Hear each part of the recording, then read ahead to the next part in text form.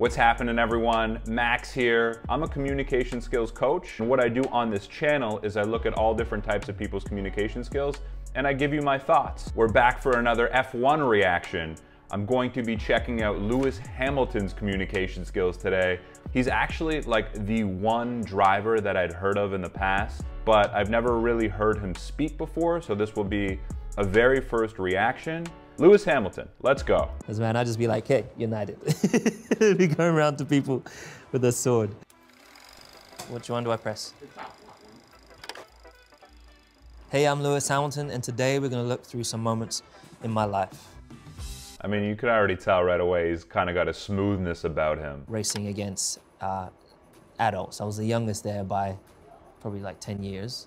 Or the other, at least 10 years, maybe probably more. And this is Blue Peter. This is like a kids channel in the UK. I remember being super nervous. He's definitely got a charisma about him. He's soft-spoken, but he's present. When he's looking at the producer or the camera, he's really like focused in on you and looking at you. And I think when people seem to be present with you, there's a certain type of charisma to that. We're drawn to that. So I can see a lot of people finding Lewis captivating and charismatic in that way. Parents telling there's no way you're going to be a racing driver. You ain't got what it takes. Teachers telling me that you're never going to be good at anything. When I look back now, I think, wow, those teachers must have been going through a lot to have projected that onto a young kid. Even after all of his success, just him kind of talking about that story being one of the stories that he drew to, and going to the teachers back in his childhood and how they didn't believe in him. You're never going to be good at anything. To me, that's someone who kind of carries himself with a little bit of a chip on their shoulder. I don't know for sure, but that's sort of the vibe I get right off the bat. He was a very tough father, and he found it generally quite difficult, I would say, to show affection, right? Because he had to be the strong one, and at the time probably it was like any vulnerability is weakness, so yeah, damn, I needed a hug from my dad so bad. So Cool to hear him open up and get vulnerable. I talk about this on this channel all the time, the strength and vulnerability and how it can impact our communication skills in a really positive way. It's easier for audiences to connect with people when they can get a little bit more vulnerable. Damn, I needed a hug from my dad so bad. This makes me like him more. It really does. And perhaps a lot of the comments about Lewis coming across as a little inauthentic and what I recognized at the beginning as maybe smooth, and maybe part of that chip on his shoulder that I'm detecting is just sort of that feeling embedded in him of wanting that validation from the audience. So maybe that stems from his relationship in part with his father. When you have something as incredible as a sir in front of your name, it just things are different when you walk in the room. When I had signed into... See, there's an example of like, of Lewis like maybe trying to be humble with that little smile at the end there. Things are different when you have a sir in front of your name. Things are different when you walk in the room. But listen, the guy is killing it. Like, you're going to have haters when you get to a level of success like Lewis has. There's no question about it. So, what's he supposed to say? He got knighted. That's pretty damn cool. So I guess how is he supposed to respond? Arriving at the racetrack, I decided I'd been going to fashion events, a world that I love and felt very included in. I was like, I want to create my own kind of runway.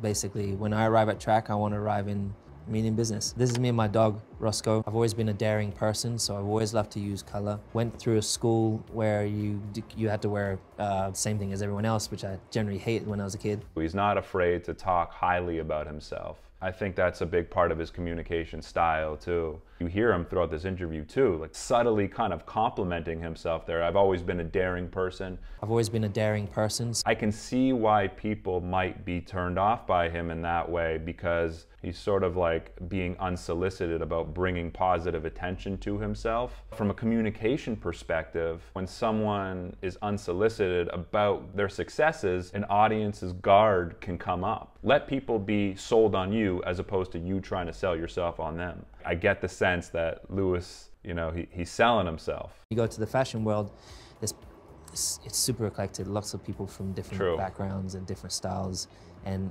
everyone just rocking it.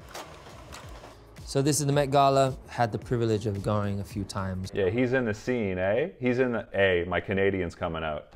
But he's in that like pop culture scene, isn't he? I want to create a seat at the table for young up-and-coming youths that perhaps wouldn't normally have a chance to be at an event like this. And all they need is that one opportunity to shine, to have the spotlight on them, to just uplift them a little bit, just to get that head start. I decided to get my own table.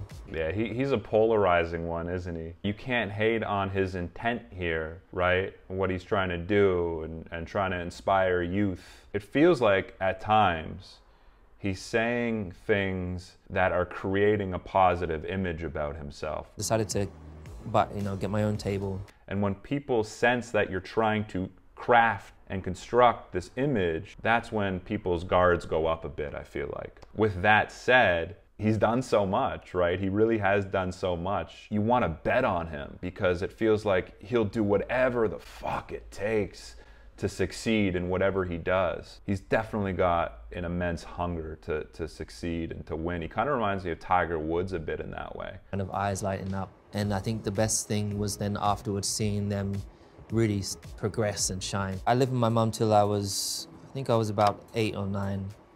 And my dad basically said to my mum, like, look, I'm working as hard as I can. I think I can give our son a better life if you... There are things that we can definitely pick up from Lewis as a communicator. If we want a lesson on how to carry ourselves with confidence in a space, I think if you look at Lewis's posture and the way he's gesturing, the way he's easily making eye contact with the camera and the producer, there's a lot we can learn. Definitely projects himself as a person who is comfortable socially.